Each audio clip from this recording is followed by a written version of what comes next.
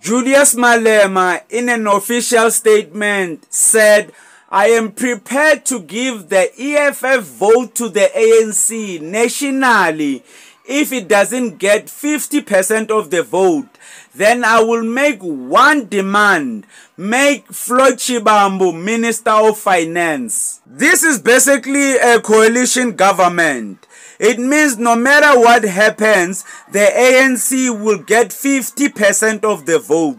When a party gets more than 50% of the vote, they get a lot of power in parliament, because now they can even change the constitution. And if they can change the constitution, they can also get rid of their political opponents. On your side, do you believe that Malema will actually give his vote to the ANC? Also, this means that he is conceding defeat if he's thinking